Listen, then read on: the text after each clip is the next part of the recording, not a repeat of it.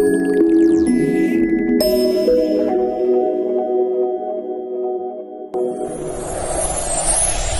it's Taran Chum from Outsourcing Live. In today's video, I want to share with you a piece of tool or software that will be able to help you bring those file sizes down to a smaller file size that you can send over to your video editor.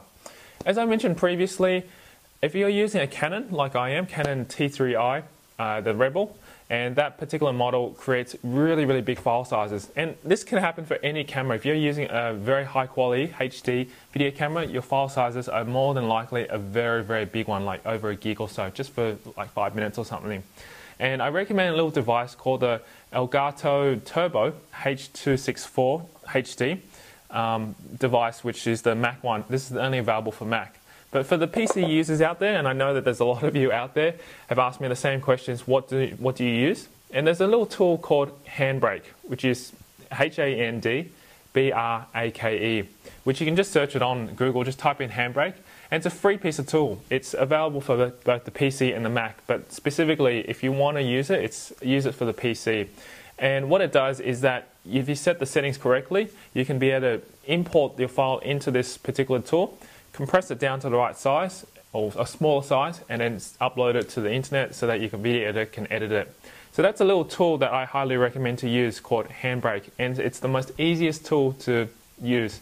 The only thing is that it does take a bit of time to be able to convert it over. As I mentioned in the previous video, if you watched it about that one, the Elgato only takes about 5 to 10 minutes or so to shrink down the file size, and that's the reason why I recommend getting a Mac. But with the Handbrake software, I think it takes about 2 to 3 hours or so, depending on the file size that you need to really bring down. The good thing is that this particular software is free, so therefore it doesn't cost you anything. And if you do have a separate computer, like I used to have before, because I set up a dedicated one, you can pretty much just leave that running overnight or during the day and just let it do its own conversions and so forth. But if you don't, then obviously it's going to use all your resources, and you need to consider whether or not that's the right option. But that's the solution anyway for a PC. Now, if you do have any other questions about that, or you do have any other software that you can recommend as well, or even a little tool like this device that I recommended for the Mac, feel free to share it down below, because I'd love to know, and I'm more than happy to share it with everyone else as well too. Alright, so leave a comment down below, let me know what your thoughts are, and thank you so much for watching this again. My name's Taran Chum from Outsourcing Live. Now, if you like more resources like this one, you can find them inside Mass Outsource Mastermind, along with video tutorials and step-by-step instructions showing exactly how I use them.